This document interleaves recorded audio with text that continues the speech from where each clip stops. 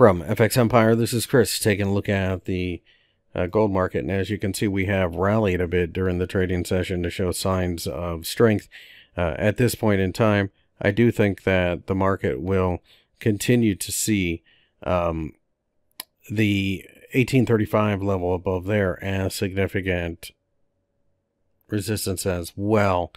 If we were to find this area as major resistance being broken, then that opens up a much bigger move. That being said, I do think that pullbacks continue to be buying opportunities, but if we break down below this candlestick from the Friday session, that could open up massive selling. Pay attention to the 10-year note. Those yields rising will eventually weigh upon gold.